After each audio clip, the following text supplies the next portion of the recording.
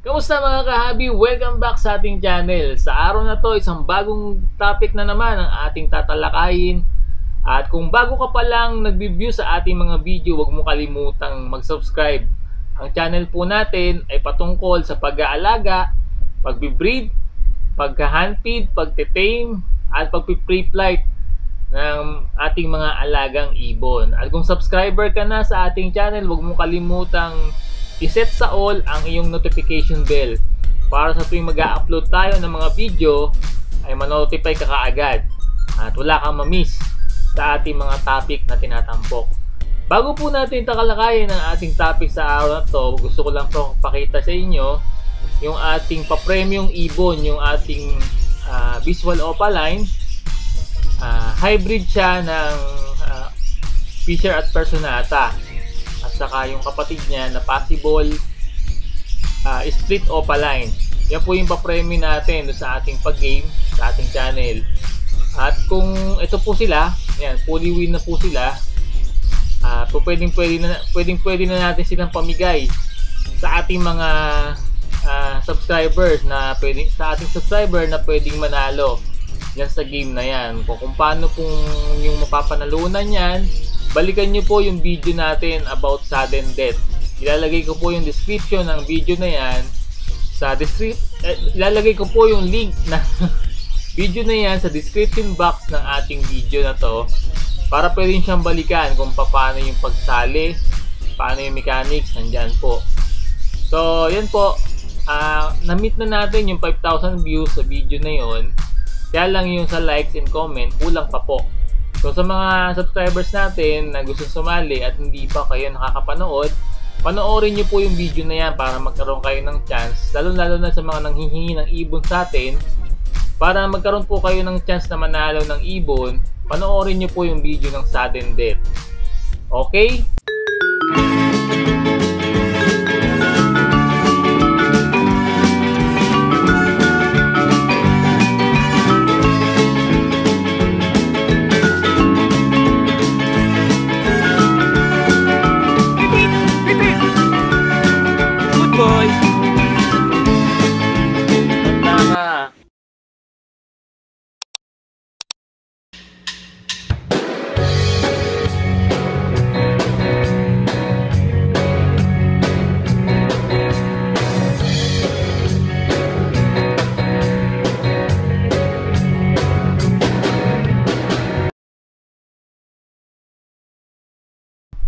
Okay, pag-usapan po natin about visual, split, at possible split. Ano ba yung tinatawag na visual? Ano ba yung tinatawag na split? At ano ba yung possible split? Saan ba ginagamit yung mga term na yan? Yung mga term po na yan ay ginagamit sa mga high mutation. Kamukha po ng Opaline at saka Fallow. Pale Fallow, Bronze Fallow, Dan Fallow. Yan po ginagamit yung mga term na yan. Mahalaga po na malaman nyo yan kasi para maiwasan nyo po na mapagsamantalahan tayo o maligaw tayo dun sa mutation na nais nating i-produce. At minsan na pagsasamantalahan yung iba sa atin ng iba na gumagamit ng mga term na yan para pataasin yung presyo ng mga ibon. Dapat alam nyo po yan. Okay? Ang visual po na tinatawag, halimbawa po sa sex-linked mutation opaline at sa recessive mutation na pale Fallow. Pag sinabi nating Fallow, lalahatin na natin yung pale Fallow, bronze Fallow, saka Dan Fallow kasi pare-pares naman yung recessive. So ang example po natin na visual ay yung visual na sa sex-linked mutation ay yung opaline, no? Sa itsura po kasi ng visual, madali nating malalaman kasi nga may mga characteristics sila na obvious na masasabi natin visual. Kamukha sa opaline, ano siya, full hood siya, yung ulo niya buo, yung buntot niya two-tone lang saka walang baring. O ganito po itsura ng buntot niya. Yan, yan. Okay? Yung tinatawag na walang baring, yung tinatawag kong baring yung may guhit. Ito yung sa normal, ito naman yung sa opaline. Okay? At yung likod niya may parang scallop. Yun po ang itsura ng Opaline. Sa ano naman, sa Fallow, madali natin makikita na pula ang mata niya at merong rampa. May kulay yung likod. Yung sa may balakang niya, yung sa rampa niya may kulay. O yun po, madali natin malalaman kung visual. So paano ba nakakapag-produce ng mga visual na mutation na to kamukha ng Opaline? Paano nagpo-produce tayo ng visual Opaline?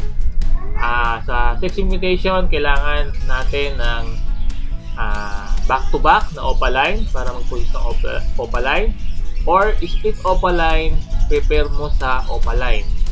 Kung pwede ka rin gumamit ng split Opaline sa normal or visual Opaline sa normal. Sa Fallow mutation naman, para makapagpalabas tayo ng visual Fallow, kailangan natin ng back-to-back Fallow, dalawang Fallow, or split Fallow sa Fallow, at split Fallow to split Fallow. So, yun po yung mga maglalabas ng visual mutation ng Fallow. Okay? So, sa visual mutation, wala po problema doon kasi makikita nyo po kaagad yung itsura ng ibon. Ang problema natin dun sa mga split. So, paano natin malalaman na split ang isang ibon? Wala pong markings ang split na may mga nakikita kasi ako sa iba na sabi nila may palatandaan daw yung split. Wala pong palatandaan ng split kung doon po kayo magbabase. Dapat po mag-base tayo sa mga parent nila, sa magulang ng ibon, para malaman natin kung split nga yung ibon na kukunin natin o hindi. Paano ba nakakapag-produce ng isang split na Opaline? Kailangan mo ng Opaline cock, ipaparis mo sa normal hen. Yun po ay maglalabas ng lahat ng normal po na lalabas doon. Split Opaline po yun, at lahat po yun ay cock. Okay, tapos yung mga visual, puro hen po yun. Pangalawa po ay normal cock, paparis mo sa visual Opaline hen. Yun po ay maglalabas ng lahat ng anak nun ay normal, at yung mga cock doon, yun po ay split sa Opaline. At yung mga hen doon, wala pong karga yun. Normal na lang po yun. Normal na mga ibon lang yun. Kasi ang hen po, hindi po sila naging split. Either visual or normal lang po. Ang mga nagkakarga lang po ng split, yung mga cock. Sa sex mutation po yun.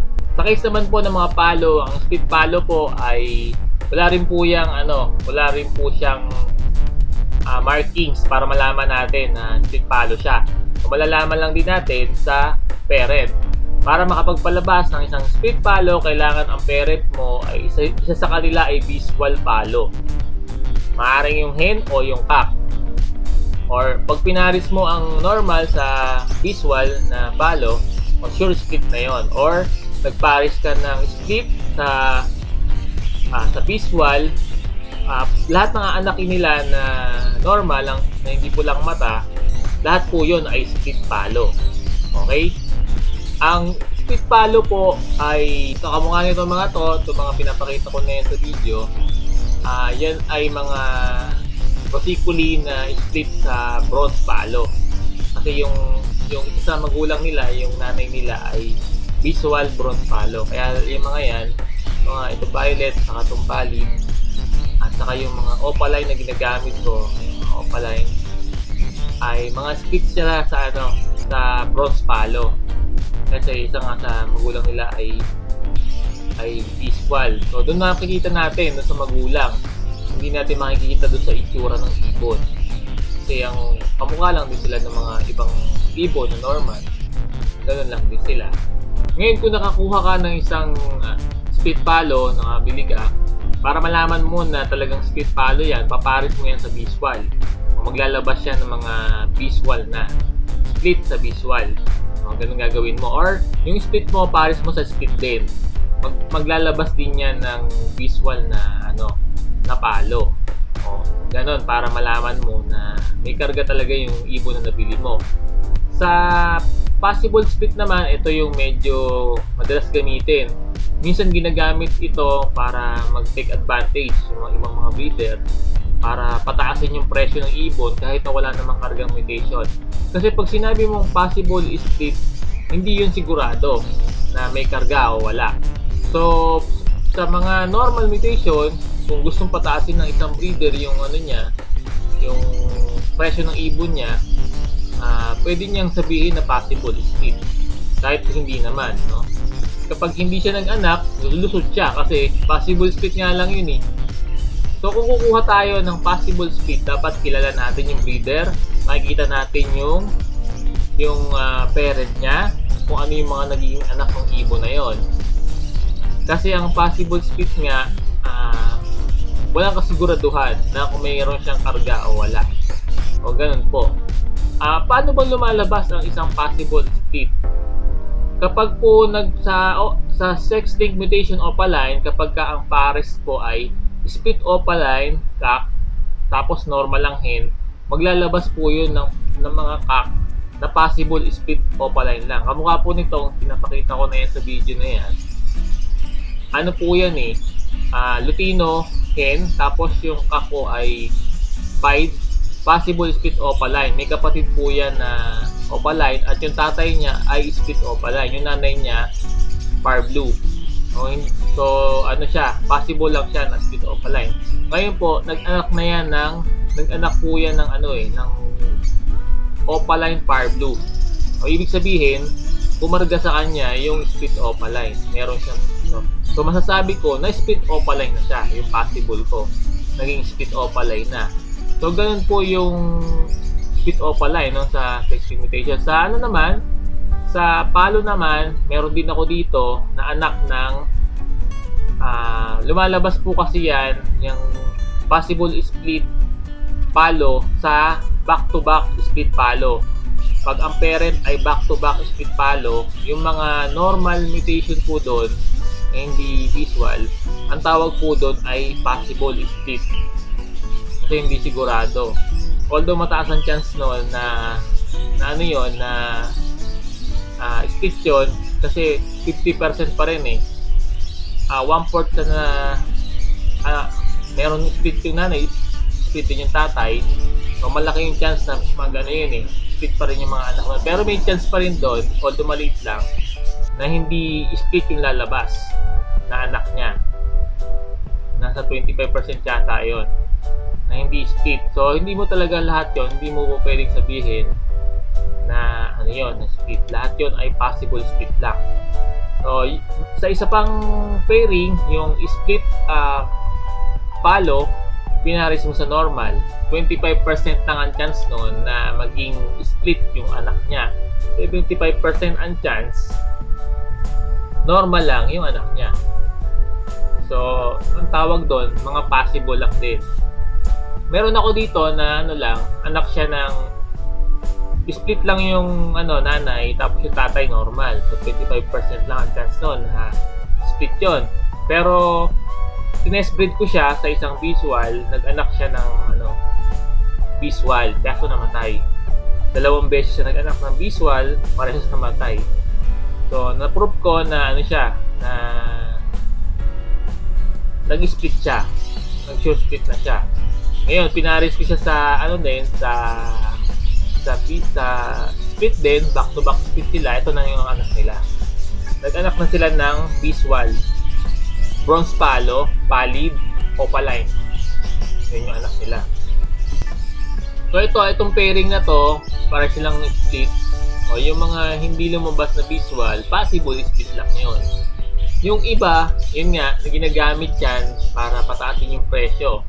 Akala mo nagbabaka sakali ka na kumarga doon, wala pala talaga. Wala ka pala talagang aasahan.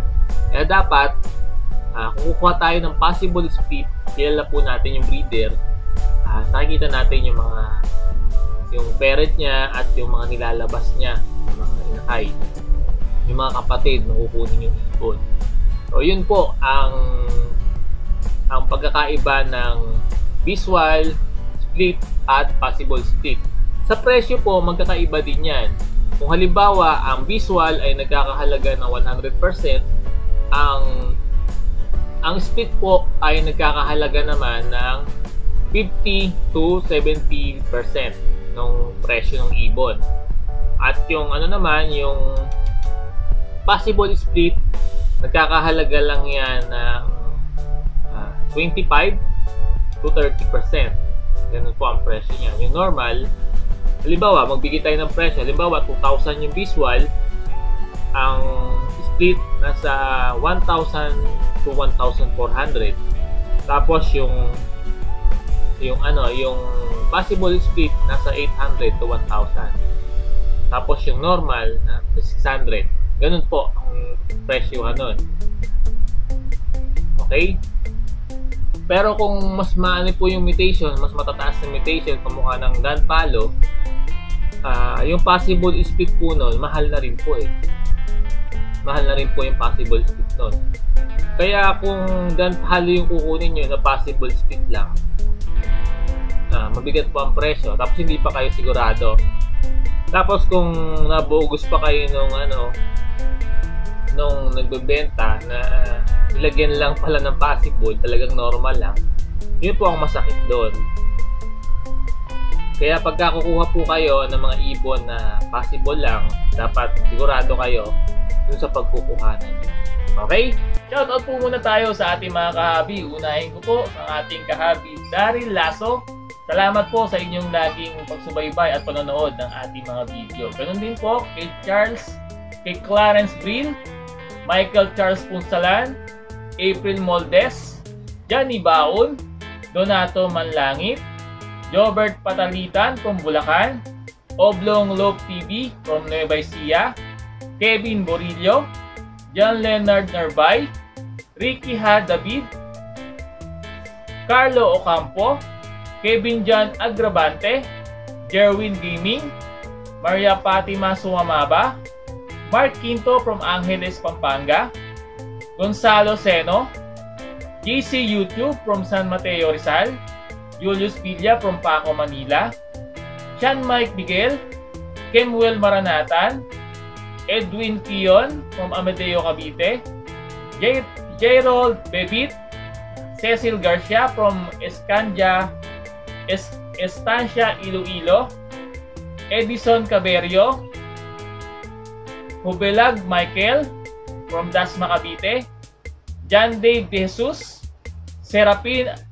Alejandro Serapin, DJ LJ Remix TV, from Minecraft Hotdogs, at kay Alvin De La Rosa. Yun po yung ating topic sa araw na to. At kung na-inform po kayo at may natutunan kayo sa video na inyong natunghayan, huwag niyo pong kalimutan mag-like at i-share ang ating video. At kung meron kayong mga katanungan tungkol sa topic na to, pwede niyo pong i-comment. At meron kayong clarification na gustong linawin, pwede niyo i-comment. At sasagutin po natin yan sa ating mga libreng oras. Huwag niyo pong kalimutang patuloy na suportahan at tabayanan yung ating mga susunod pang video. Salamat po sa inyong suporta at panonood. God bless po sa inyong lahat.